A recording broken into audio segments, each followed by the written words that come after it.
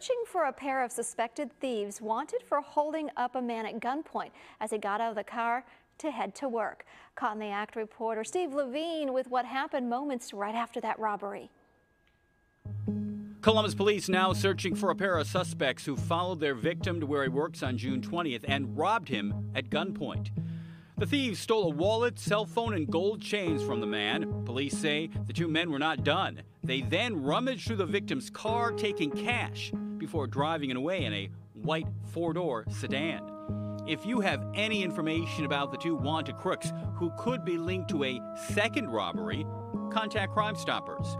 Your tip could get you a cash reward.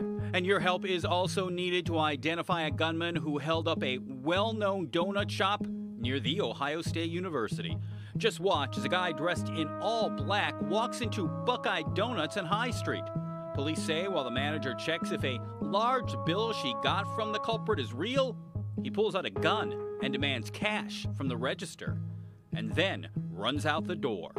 If you have any information about this robber more interested in dough from the register instead of the donuts, call Columbus Police.